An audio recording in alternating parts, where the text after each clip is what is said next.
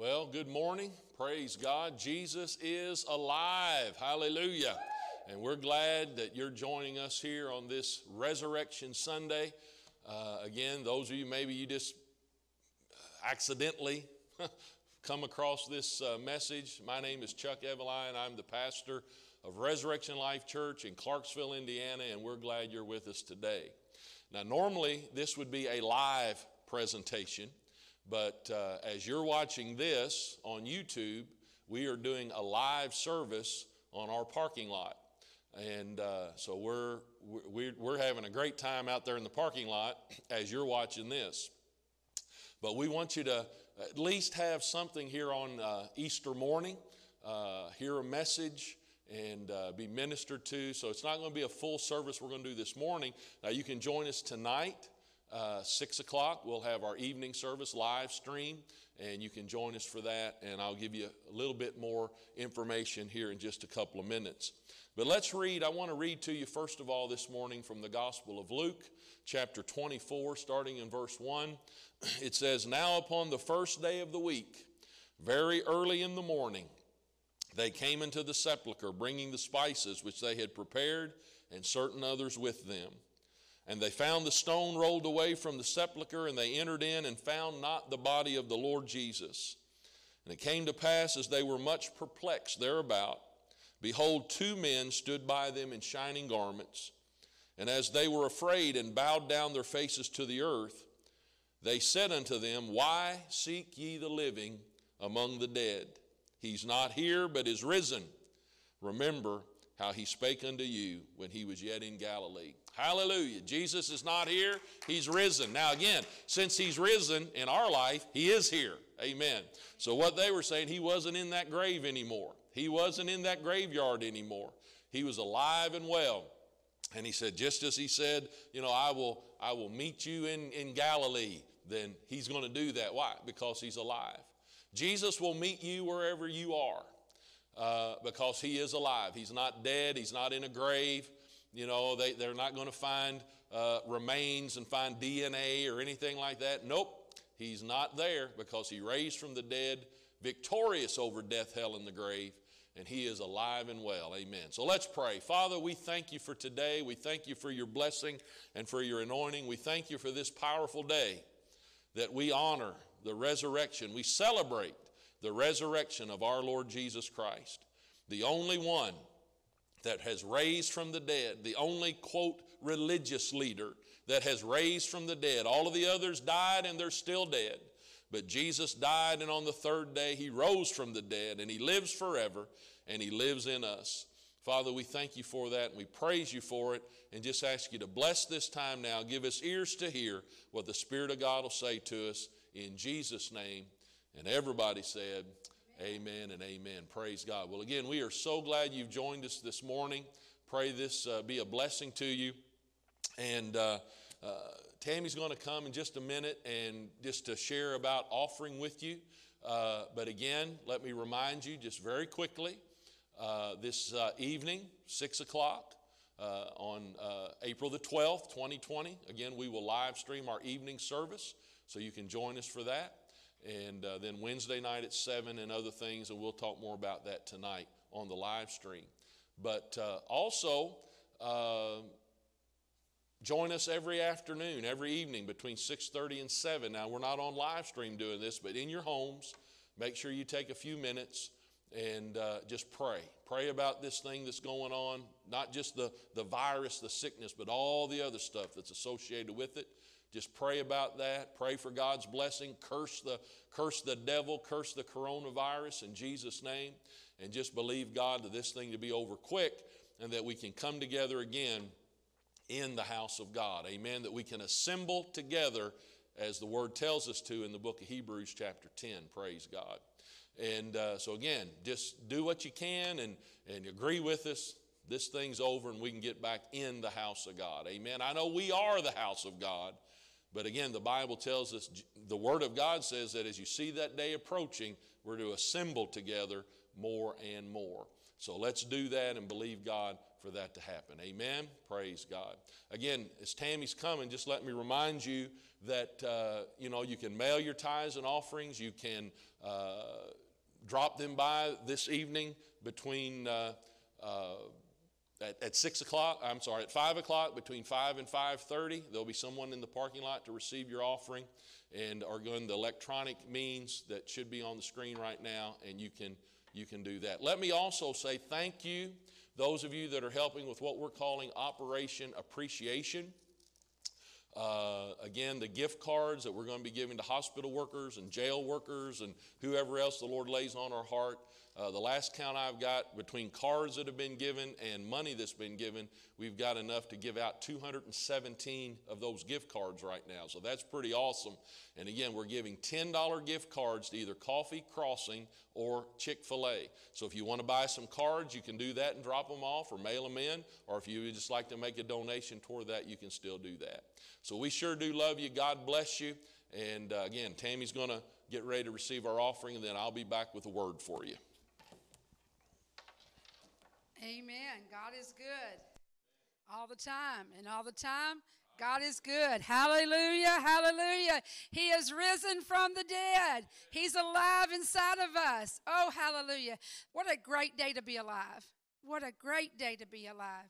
I am so thankful that my Lord and Savior lives on the inside of me, and I'm able to be victorious in every area of my life. Today I just wanted to share, because in John 10:10, which is one of my favorite Bible verses, it says, which is something we're seeing right now, is that the thief comes only in order to steal and kill and destroy. That's what's happening in the world right now. The thief has come to try to steal and kill and destroy. But Jesus says, I have come that they may have and enjoy life and have it in abundance to the full till it overflows.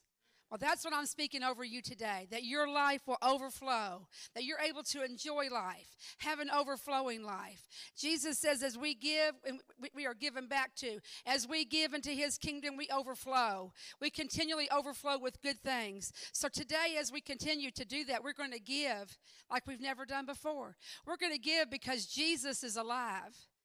You know, he's already done all the work for us. All we have to do is receive it. Amen? So we just have to give this morning knowing that Jesus is alive. He's not dead, but he is alive, and he's ready to work in your life if you'll allow him to come in. You know, if you don't know our Lord and Savior, today is your day. No better day to get saved than Resurrection Sunday. Amen? But today, as you're ready to give, just realize as you give, you can't outgive God. It's not possible. The more you give, the more you get back, because God gives you in ways that you never even know how you're receiving it. It comes in all different directions. God always makes a way even where there seems to be no way. He always comes through for his children, and you're one of his children today. Amen? So as you're ready to give, stand up on your feet and give the Lord a shout of praise. Hallelujah! Thank you, Jesus. I'm not for sure. On the screen it tells you how there's ways that you can give. You can give electronically. You can put it in the mail. You can go to that Church Center app. There's many different ways that you can give. You can even text it in.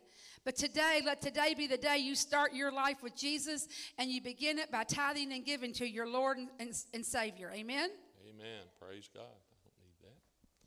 Hallelujah. Amen. So again, obviously, we don't, just the people working right now. We don't have anybody else here in the building with us. So you make sure you get your tithes and offerings in.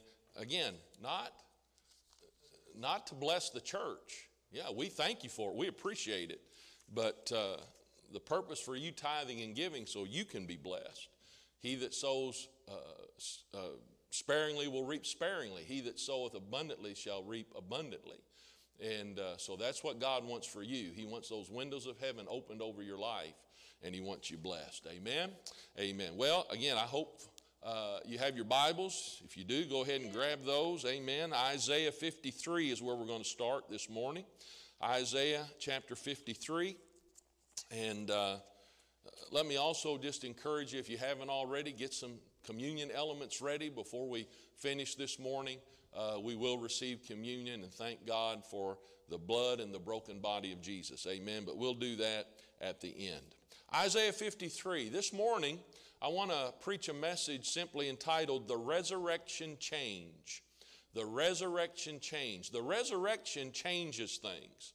And hopefully you will allow the resurrection of Jesus Christ to change things in your life as well. So, before Jesus could raise from the dead, he had to die. And in the book of Isaiah, and we read this the other night, or at least some of it the other night on Good Friday, but I want to start in verse 3 of Isaiah 53 and read down to verse 9.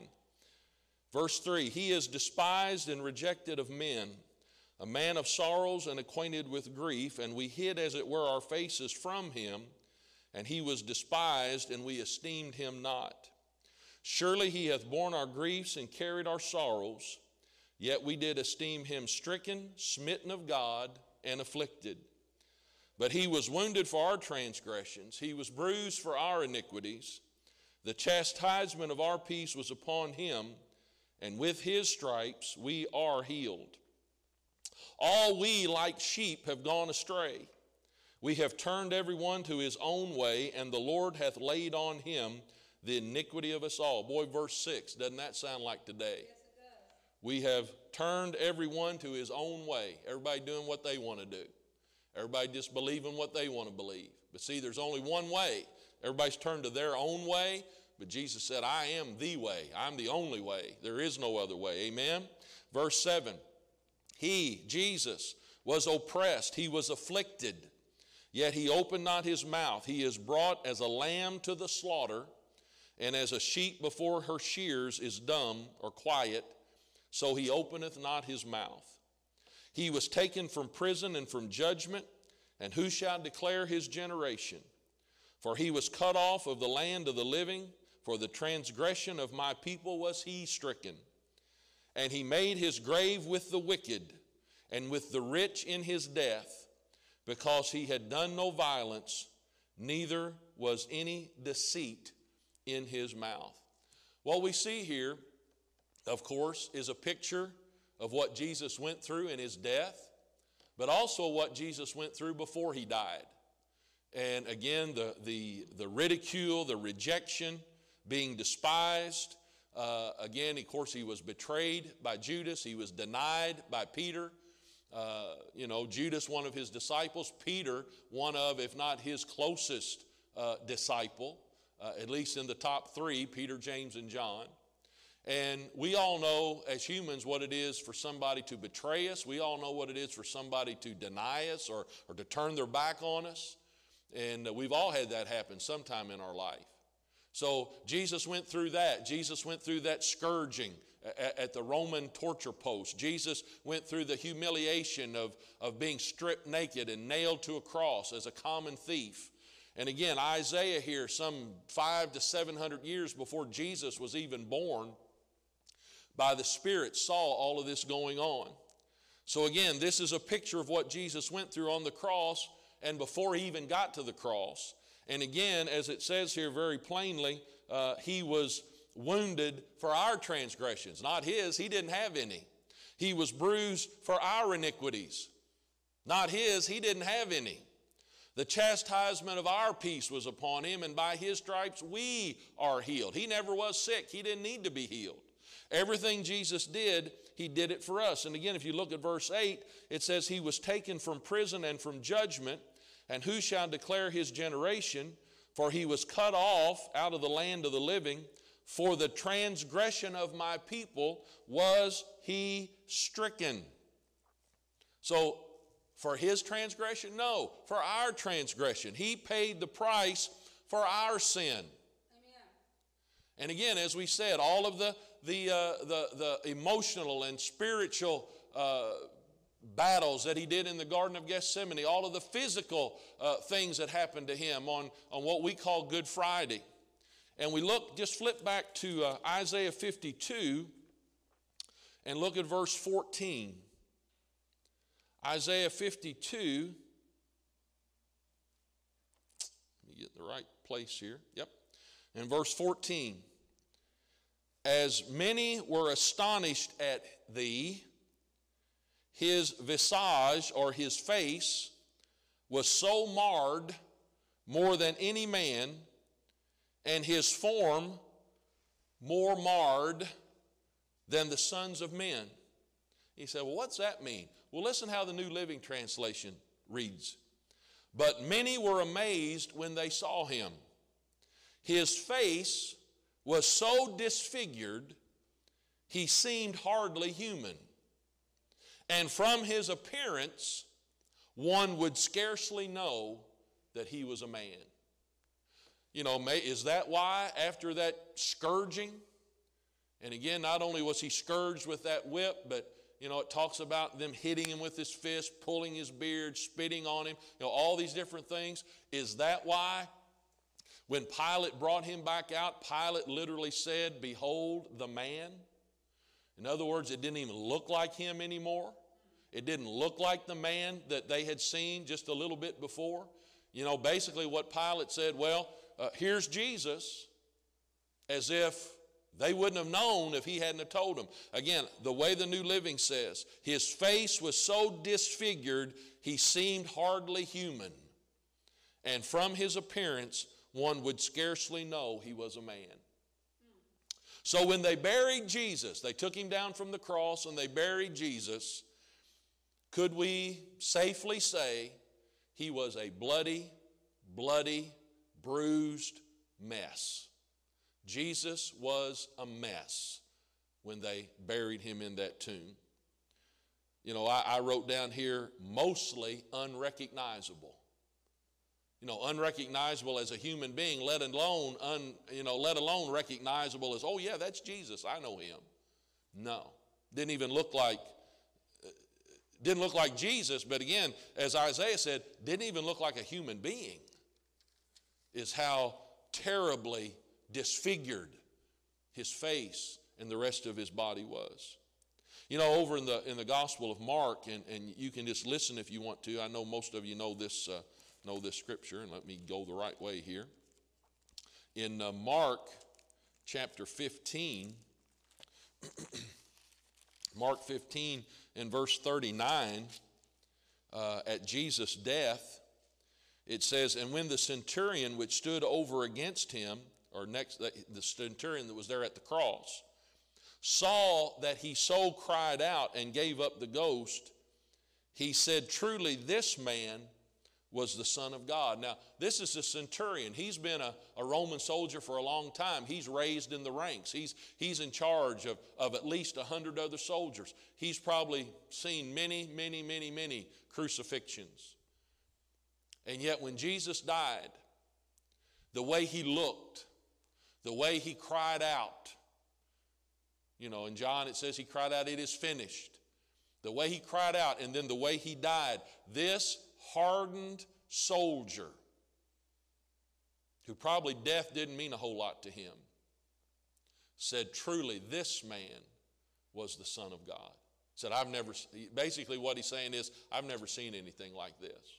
I've never seen a man look like this, and I've never seen a man die like this. He's more than a man. He has to be the Son of God. Well, a couple questions, or one question for you. You know, we said Jesus basically was unrecognizable as a human being. Well, why did he look this way? Well, because all just the physical stuff he went through? No. Let's look at a couple things here. Romans chapter 6.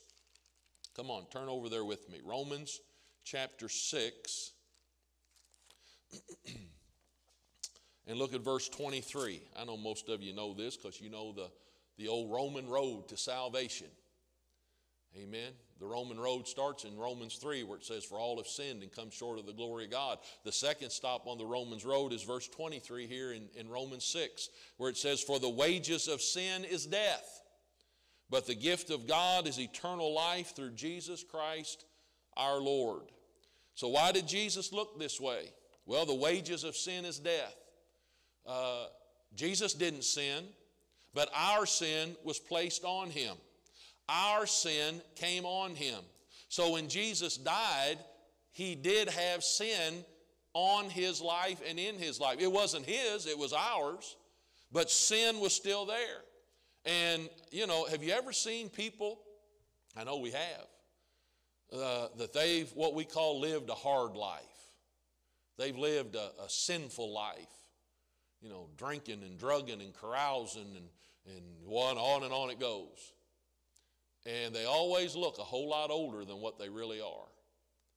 And people look at them and their face maybe is wrinkled or leathery looking, or their hand, whatever. Their teeth look bad. I mean, whatever it is. But people, man, they've lived a hard life. Well, that's what sin will do to you. Sin will make you older than what you are. Amen. Sin, the wages of sin is death. And then, as I said, I mentioned this verse just a minute ago over in 2 Corinthians. Again, if you look over there real quick, 2 Corinthians chapter 5 and verse 21, talking about God, it said, "For God hath made Jesus to be sin for us, who knew no sin, that we might be made the righteousness of God in him." So God put our sin and the curse of sin on Jesus. Now again, go right over the next book, Galatians chapter 3.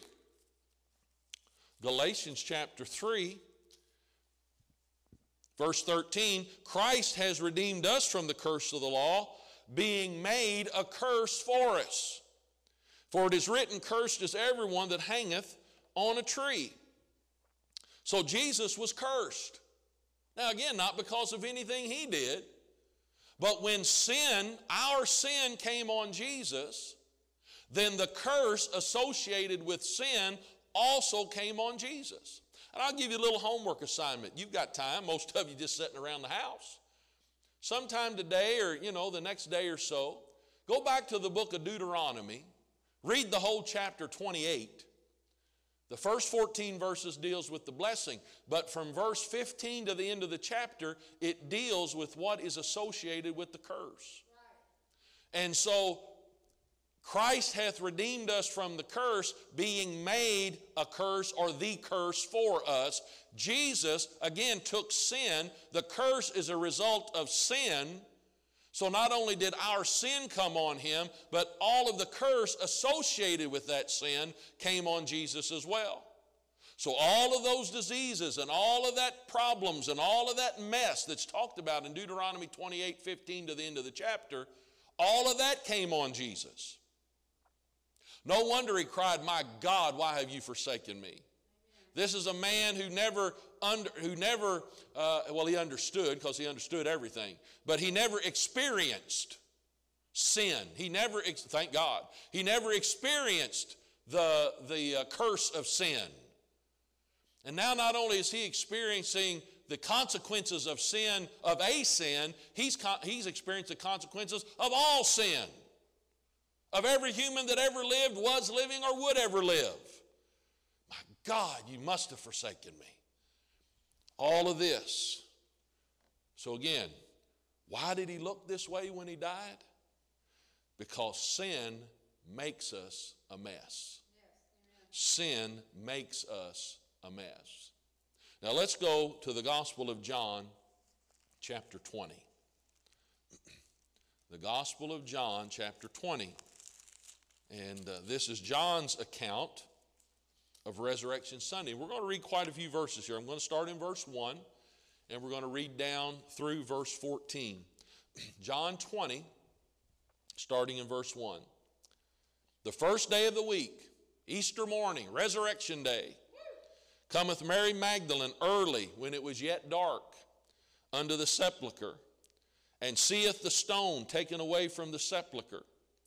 Then she runneth and cometh to Simon Peter and to the other disciple whom Jesus loved, and said unto them, They have taken away the Lord out of the sepulchre, and we know not where they have laid him. Peter therefore went forth, and that other disciple, and came to the sepulchre, or to the tomb. So they ran both together, and the other disciple did outrun Peter, and came first to the sepulchre. And he, stooping down and looking in, saw the linen clothes lying, yet went he not in.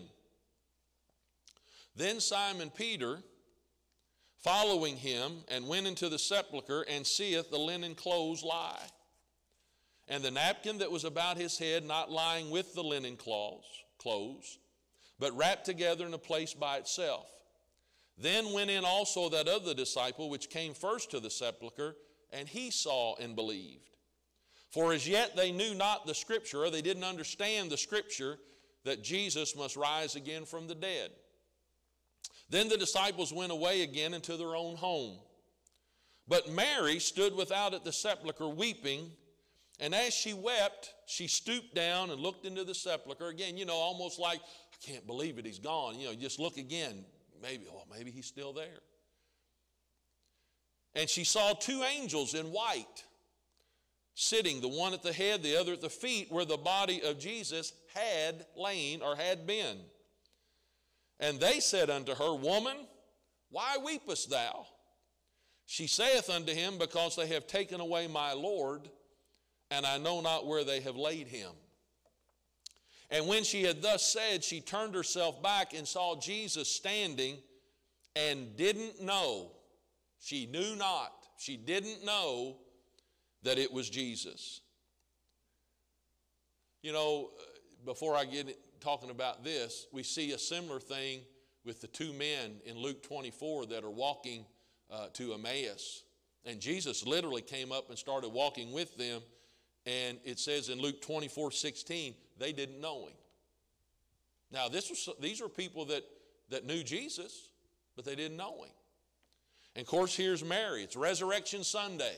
Of course, at this time, as it says there about the disciples, Peter and John, at this time, they still didn't understand the resurrection of the dead. So at this point, that still didn't mean anything to them. It means something to us. Amen?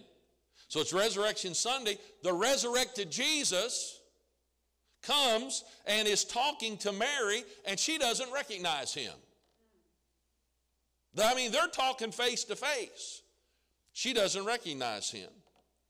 Why? Because Jesus looks different from the last time she saw him. Amen? Jesus looks different than the last time Mary saw him. Again, you remember, Mary, after they took him from the cross, it says Mary and some of the other women went to the tomb, saw them put Jesus in the tomb, and saw them roll that stone in front of the door. Mary was there. Mary was one of the last people to see him when he was still dead, when he was still a mess. But after the resurrection, he wasn't a mess anymore. Amen. The last remembrance, the last memory she has of Jesus is this bloody pulp of a mess that, again, Isaiah said you couldn't even tell he was a human being. He was so marred, so disfigured, so badly beaten and bruised, and just, we can't imagine. But now he doesn't look that way anymore. Why? Resurrection changes things. Amen. Now, let's look at the book of Romans chapter 6. Again, going to read a little bit of scripture here. Romans chapter 6, starting in verse 1.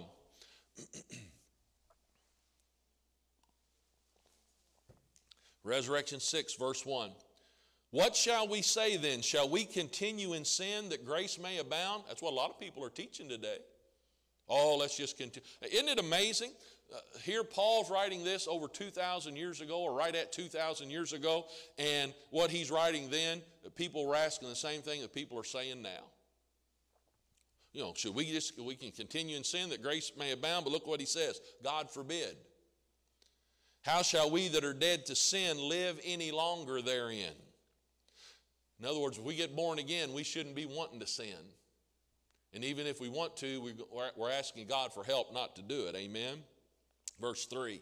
Know ye not that so many of us as were baptized into Jesus Christ were baptized into his death? Therefore we are buried with him by baptism into death, that like as Christ was raised up from the dead by the glory of the Father, even so we also should walk in newness of life. For if we've been planted together in the likeness of his death, we shall be also in the likeness of his resurrection. Knowing this, that our old man is crucified with him, that the body of sin might be destroyed, that henceforth we should not serve sin. For he that is dead is freed from sin. Now if we be dead with Christ, we believe that we shall also live with him. Knowing that Christ, being raised from the dead, dieth no more, death hath no more dominion over him. For in that he died unto sin once, but in that he liveth unto God. Likewise reckon ye also yourselves to be dead indeed unto sin, but alive unto God through Jesus Christ our Lord. Now let's go back to verse 3. Know ye not that so many of us as were baptized into Jesus Christ were baptized into his death, therefore we are buried with him by baptism into death. When I accept Jesus Christ as my Savior, at that moment I am connected to his death. The book of Galatians says in chapter 2 verse 20, I am crucified with Christ.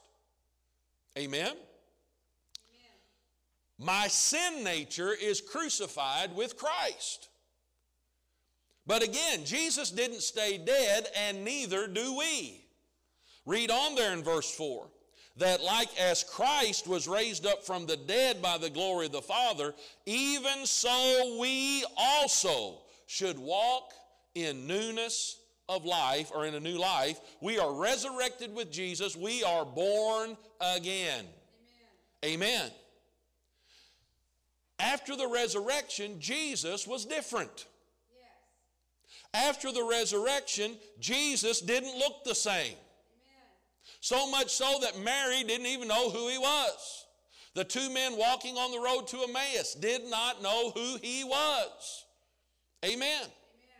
He was different. Well, if we're resurrected with him, guess what? We ought to be different too. Amen. Amen. Look over in 2 Corinthians again real quick. I know you were there a little bit ago.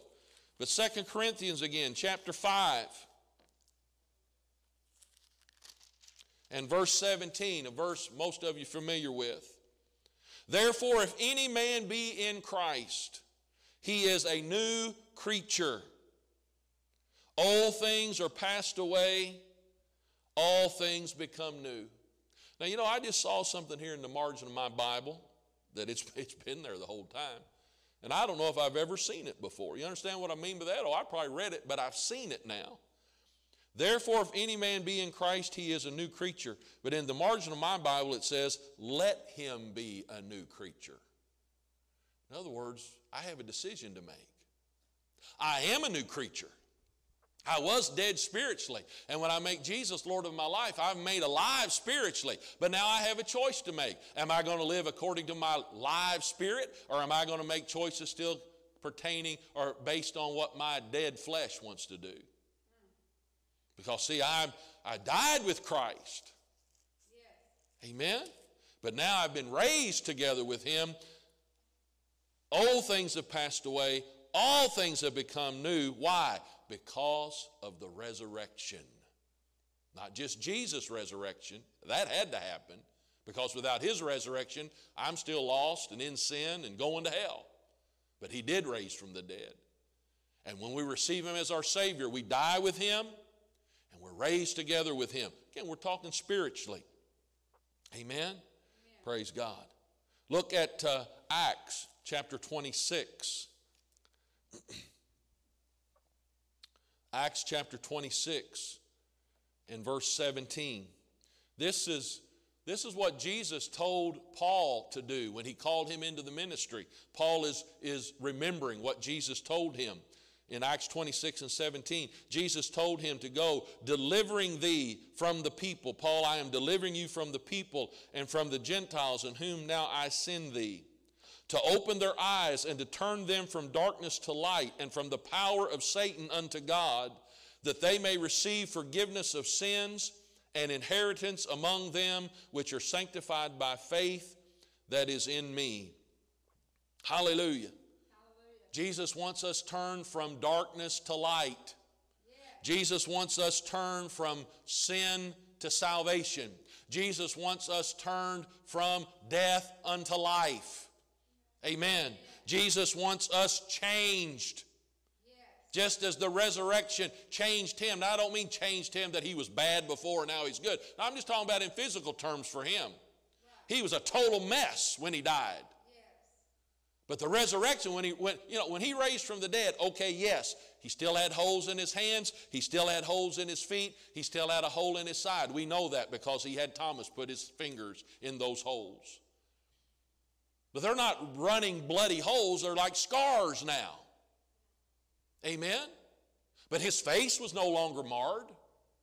Oh, he may still have scars from that crown of thorns on his head. Probably does. But his face, he doesn't look like an animal. The resurrection changed that. The resurrection took him, death made him a mess. Sin, not his, but sin made him a mess.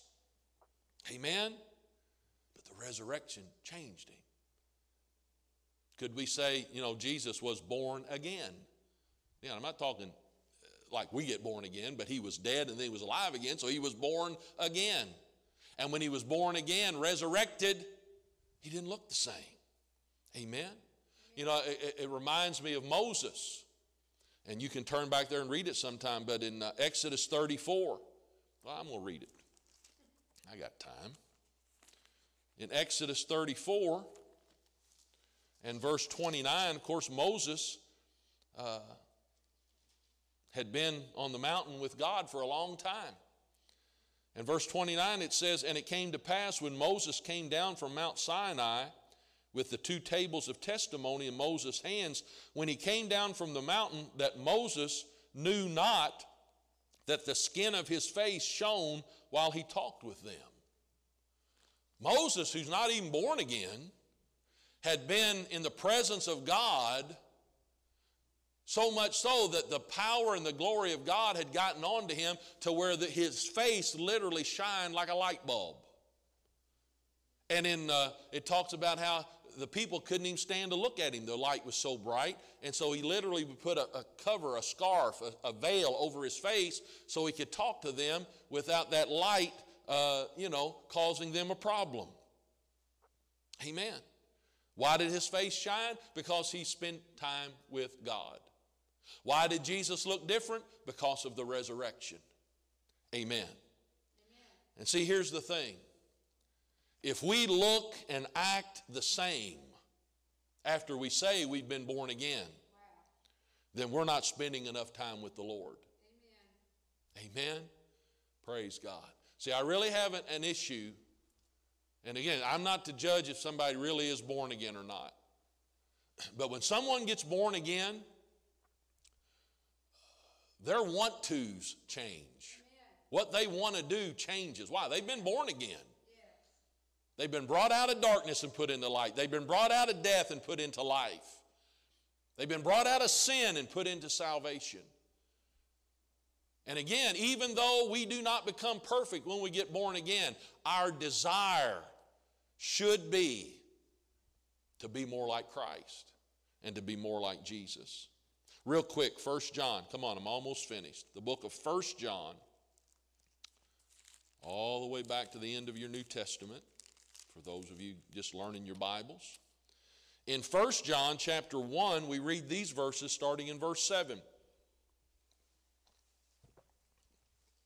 "But if we walk in the light as he, Jesus, is in the light, then we have fellowship one with another, and the blood of Jesus Christ, his Son, cleanses us from all sin."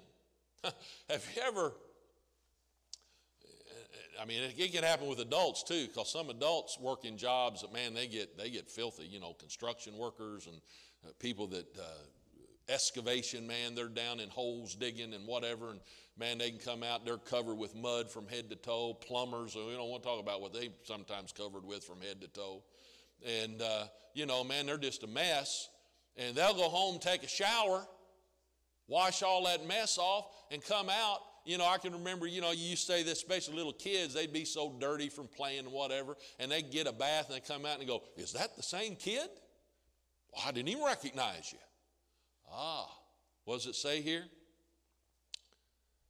"If we walk in the light as he is in the light, we have fellowship one with another, and the blood of Jesus Christ, his Son, cleanses us from all sin." When we make Jesus Lord of our life, his blood cleanses us from all sin, and people ought to look at us and go, "Is that the same person?" Just like we look at that little little child, you know, after they've been filthy dirty, but they got that bath, and man, now their hair is all combed, and they're just shiny, and it's like, wow, you don't look like the same person. Why? Something's happened. Something's changed them. If we confess our sin, verse 8, if we say that we have no sin, we deceive ourselves, and the truth is not in us. If we confess our sins, he's faithful and just to forgive us our sins and to cleanse us of all unrighteousness. If we say that we have not sinned, we make him a liar and his word's not in us. But now let's understand something here. The sin he's talking about here in chapter 1 is the sin or the works of the flesh. Again, your flesh does not get born again. Your spirit does. Your flesh still may have habits that need to be dealt with. And that's why when we do something wrong, we don't run from God, we run to God, because as a resurrected person, we have that right to come to God and ask for forgiveness. And if we confess our sins, he's faithful and just to forgive us of our sins and cleanse us of all unrighteousness. So chapter 1's talking about sins of the flesh. But then you go over to chapter 3 and verse 9. It says, whosoever is born of God doth not commit sin, for his seed remaineth in him, and he cannot sin because he's born of God. That's talking about our spirit man. The sin nature is gone because we've made Jesus the Lord of our life. Amen? In our flesh, we still mess up. But each time we do, we need to repent and ask God to forgive us, and so we can get back doing the right thing again. Amen. But if we're truly born again, what does it say there? We do not commit sin. That's not our desire. We don't think about how we can sin. We're thinking about how not to sin and how to keep this flesh under control. Amen? Amen. Thinking of Mary Magdalene again as we close this up. Someone that had been very close to Jesus. You know, he had cast 7 demons out of her, and she was very grateful. And her and other women would follow Jesus and his disciples and provide food and you know, take care of them and minister unto them, the Bible tells us. But after his resurrection, this person that was very close to Jesus didn't recognize him after his resurrection. After our new birth, after our resurrection, those that have been close to us before we were born again should not recognize us. Amen. They should see a difference. Amen. They should see there's something different. And again, it's something different from the inside out. Yes. Our hairstyle may not change. The clothes we wear may not change unless, you know, it's something we shouldn't be wearing, you know, that doesn't cover up everything. Amen. You know, but, you know, and everything may not change at once, but we're making an effort. And with God's help, we're able to change these things. You know, just think about it. Peter denied Jesus, but he became a preacher. Paul was a persecutor, but he became a mighty preacher. Amen? Some people say they're Christian, but there doesn't appear to be any change. But again, we draw close to God and we allow him to change us. The resurrection causes a change. It causes a change in Jesus. It should cause a change in us. And not just any change, a drastic change. Again, I think of my associate, Brother Steve. In 30 seconds, he went from 14 years of a drug addict and an alcoholic to instantly delivered from drugs and alcohol. And all of those people that knew him, they thought he was crazy, but they knew there was a change. He wasn't the same person anymore. It was a drastic change. Amen? Well, maybe you're not a drug addict and an alcoholic. Maybe you're just a gossip. Maybe you're just somebody holding unforgiveness. Amen? You know, and those are no less sin in God's eyes than drug addict and alcoholic. Sin is sin. But the thing is, when we are connected to Jesus' resurrection, just as there was a drastic change in his physical body, there should be a drastic change in our life. When Jesus was resurrected, the mess was gone. Amen. When Jesus raised from the dead, when he appeared to Mary and then to the disciples and all that, he wasn't standing there and blood running everywhere and his face all mangled. No. When he raised from the dead, when he was resurrected, the mess was gone. Amen. When we're born again, when we're resurrected, the mess of this world should be gone. Amen. This is the resurrection change. Hallelujah. Praise God. Hallelujah. Would you stand with me there in your homes? Praise God. Maybe you don't know Jesus as your Savior. Well, you need to. And I want you to. And there's no better day to be born again than Resurrection Sunday. Some of you watching may be saying, "Preacher, my life is a mess." God's real good at taking messes and turning them into miracles if you just let him do it. And I want to encourage you to do that today. It's really simple. You see, Jesus did all the hard work. Jesus died on the cross. Jesus took the whipping at the post. Jesus went into hell and took the keys of death and hell away from the devil. Jesus did all of the hard stuff that we couldn't do. And all we have to do is receive that into our life. So pray this simple prayer with me. Say, "Heavenly Father, I confess with my mouth, Jesus is my Lord.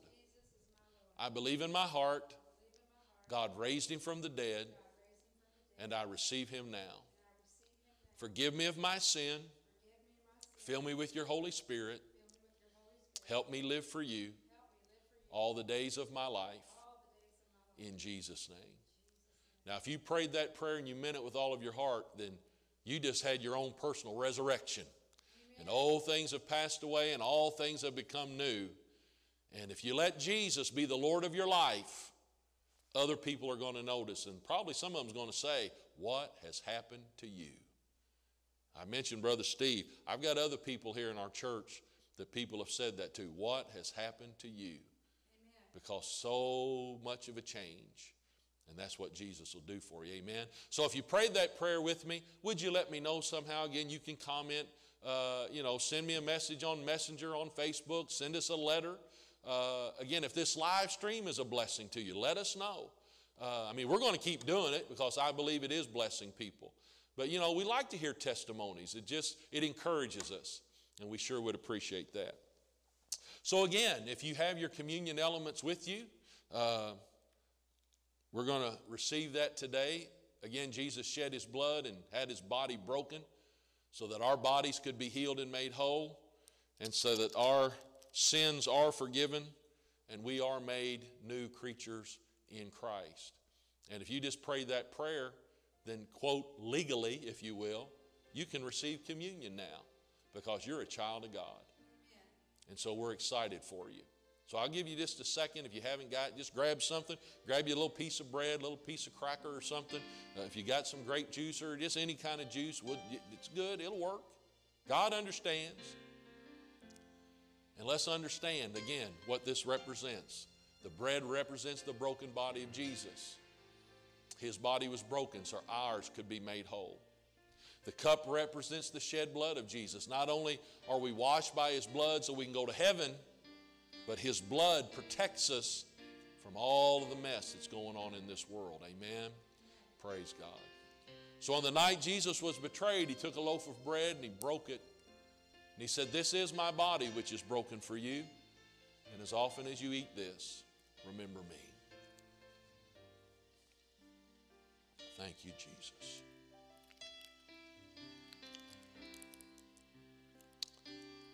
The Bible says he then took the cup and said, "This is my blood which is shed for you to get you to heaven, shed for you to protect you while you're on this earth, shed for you that you're adopted into the family of God.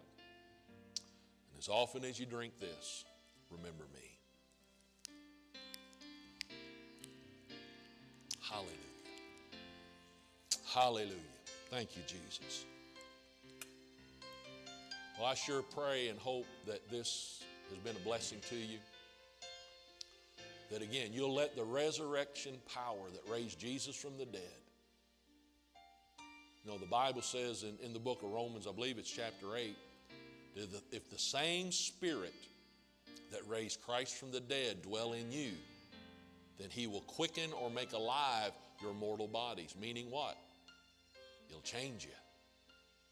The Holy Spirit will change you. Hey, if you need a healing in your body, right there where you are, just lift both hands to heaven. And Father, in the name of Jesus, I release your healing power. And I call every person that's watching this program to be healed and to be made whole right now in Jesus' name. See, that's part of what his resurrection does for us too. It brings healing to our physical bodies. Amen. Brings peace to our mind. Will provide finances for you. Father, I pray, I know a lot of people are out of work. I pray you provide for them. Not just through the government, but supernaturally. I ask you to provide for them in Jesus' name.